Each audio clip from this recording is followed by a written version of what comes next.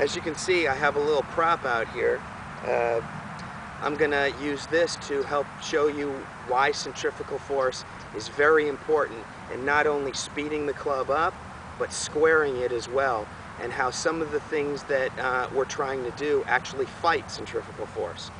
Now, centrifugal force, big word, you know, I don't like to be technical, but sometimes you have to be. Centrifugal force, and the physicists will probably get mad at me for not explaining it correctly, but essentially it's an outward force that's created by a spinning object, okay? The spinning object is your body when you turn, and the outward force will affect the club head out at the end of your golf shaft if you allow it to. Now, this is a bucket of water, okay?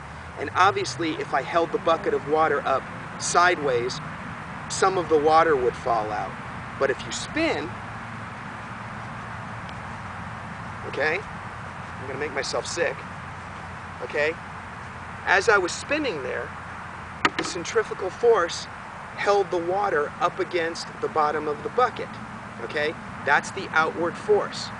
Now, when you make a golf swing, okay, and you turn, centrifugal force will pull the club away from you in the same way it pulled the water up against the bottom of the bucket, okay?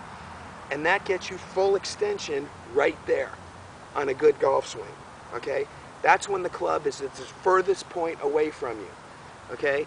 Now, if you do anything to fight that, you won't get full extension. You might go like this, okay?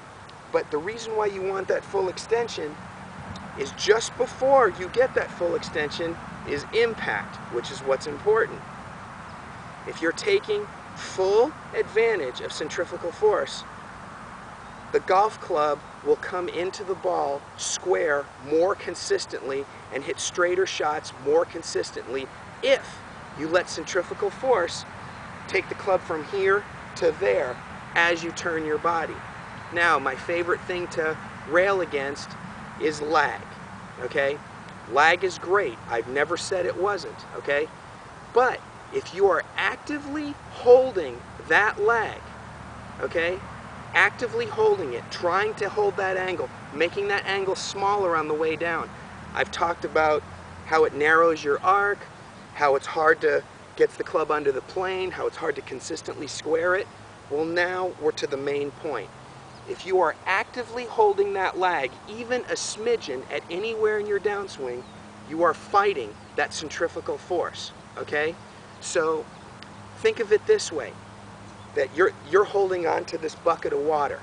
And if you turn, you just let your arms go with the turn, and centrifugal force, just like putting the water up against the bottom of the bucket, will pull that club head away from you. I know I've said that already, but that's very important.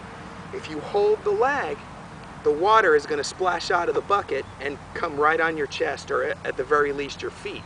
Even worse, those of you who like to get scared and go like this, the double chicken wing, not trying to make fun of you, okay, well maybe I am a little, you're going to dump that water all over yourself, okay? So when you're swinging the golf club, picture me holding this bucket and swinging and being very relaxed in the arms and hands and wrists, and allow centrifugal force to create the natural rotation of your body that your anatomy creates when your arms extend. You don't have to extend your arms on purpose. You don't want to hold the lag because you don't want to throw it, because you're not only are you, if you're holding the lag, you're fighting centrifugal force. If you're throwing it or casting it, you're just not taking advantage of it. Two sides of the same coin. So the point of this rant is centrifugal force is there.